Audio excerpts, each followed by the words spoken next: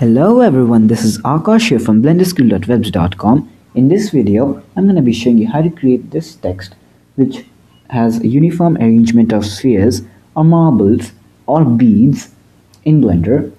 Now this text effect is really easy to create. Most of you were requesting me a tutorial on this.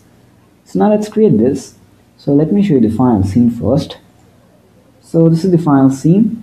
We have a text with a particle system which has the particle settings and that sphere. So this is the sphere which you can arrange it using the particle system on this text. And let me hide the particle system now. And also we have some two plain lamps with an emission shader. One is orange and one is blue, so we get that nice complementary effect. So we'll be creating this nice scene. So let's start by creating this. So open up a new scene in Blender, file new, reload startup file. So this is the default scene in Blender. Start by deleting the default key by pressing X and delete. Now let's add the text. So press Shift A and then select text. This adds the text. Rotate the text by pressing R, then X, then 90, then enter. Now come to the edit mode to change your text by pressing the tab key. Now change your text. I'm going to write Blender in uppercase. Let's write in uppercase. After changing your text, you can come out of the edit mode by pressing the tab key again. Now drag out this panel to view more properties. Go to the object data, which has a F icon, and change the extrude value to be about 0.1. Don't change the depth or the resolution. If you want to change your font, come over here and then click on this regular open icon, and then you can choose your font, but I'm going to use a default font. Come down and then you'll find the paragraph section. Change the alignment from left to center. So now we are ready with our text. Now let's create that sphere which is gonna be used for the particles. So come in the second layer, then press Shift A, from mesh select UV sphere. Press T to bring up the tools panel and change the segments to be about 16 and the rings to be about 8. This gives us a low poly sphere. Also enable smooth shading. Come back to the first layer by pressing 1 on your keyboard and select a text. Now this text is a text, it's not a mesh. So if you go to the edit mode, you can only change your text. But we want to make it a mesh. So to make it a mesh, press Alt C and then select mesh from curve meta surf text. Now we have a mesh which can be edited. I'm going to come in the orthographic view. Now come in the edit mode, then press A once or twice till everything is selected. Then press T to bring up the tools panel. Come down and then select remove doubles. Now it may remove some vertices, but for us it didn't remove any vertices. Anyway, it's fine. So just change the shading to be flat. Also come over here in the modifiers tab and select add modifier and then remesh. And uncheck remove disconnected pieces, then increase this octree depth. You're gonna be using 7. 7 is fine. Yep. Let me again remove. Okay, fine. Yeah, so why are we using this remesh? Now if you don't use remesh, if you see the arrangement of the vertices now, it's not uniform. Now when we use the particle system, more particles will be in these vertices, while the other regions will be just blank and it won't look good. So when we apply this remesh, if I show you, yeah. So when we apply this remesh, you'll see that the vertices arrangement is more uniform and it will give us this nice effect. So apply this modifier. Now if I come in the edit mode, now I can see the arrangement of the vertices is uniform. It gives us all square faces. It's pretty good now. So now we have a text. Now let's set up the particles. So go to the particle system settings tab and then click new to add a new particle system. Change the type to hair.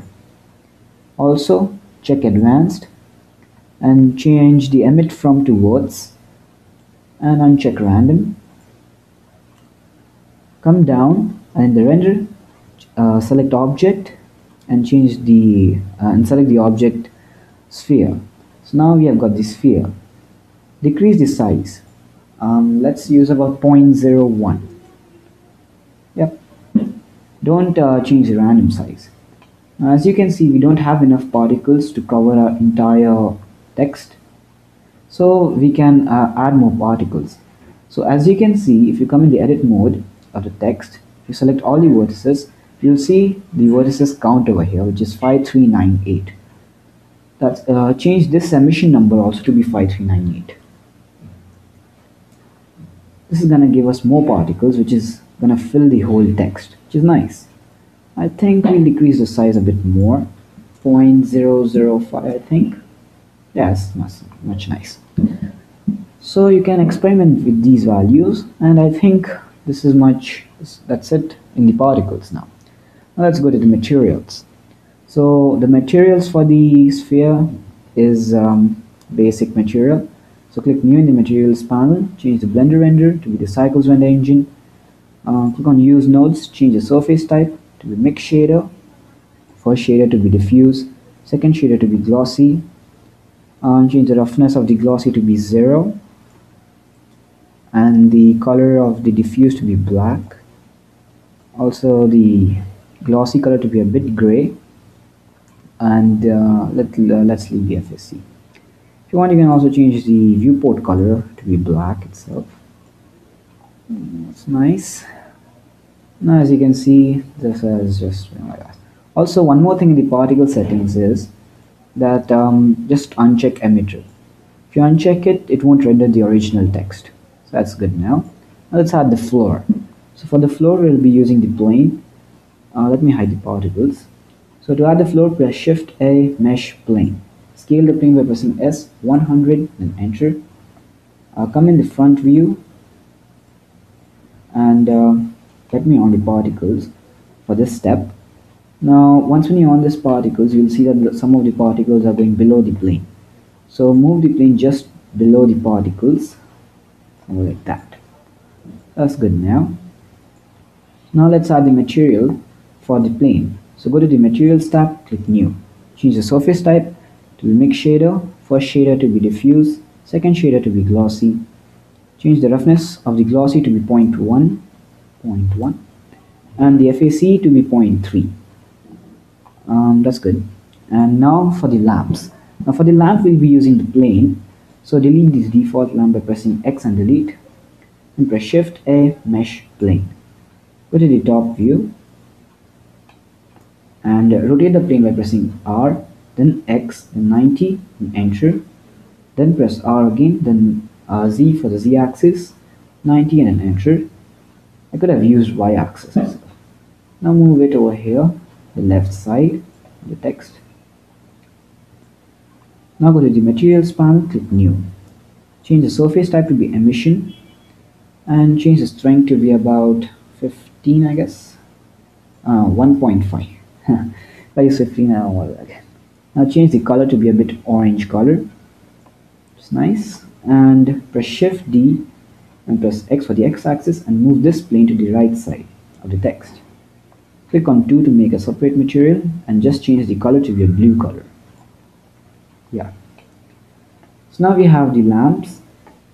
Just move these lamps just a bit above the plane, like that. Yeah. It's nice. And also go to the object data, which has a cube icon, by selecting one of the plane. Come down and in the ray visibility, uncheck camera, and do the same thing for the other plane also. Yeah. So now let's change the world's color. Let's go in the world's panel, change the color to be black. Let's save the projects. From the file menu, select save the project.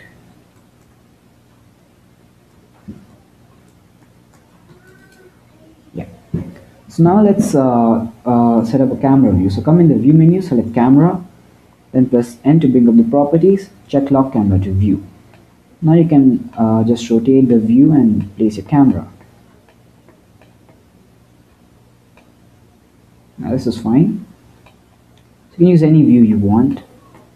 Let's use this view. Yep. So now if you just come in the render preview mode, we have hidden the particles. So now let me bring up the particles now. As you can see, the light is only from the sides. We're not getting much light from the front. So let's just edit the plane to make it a bit more, what should I say? Okay, just extrude this area of the plane so that it casts the light on the front side also. So select, go to the edit mode by selecting one of the planes. Select two vertices like this, one side actually. Then press E to extrude and place it like this. Same way for the other plane also. E to extrude, and you can also do it like to the other side, or like that. Yeah, yep, very nice. We don't want those areas to be seen. Okay, that's nice. Yeah, should be pretty good actually. I'm gonna hide the particles.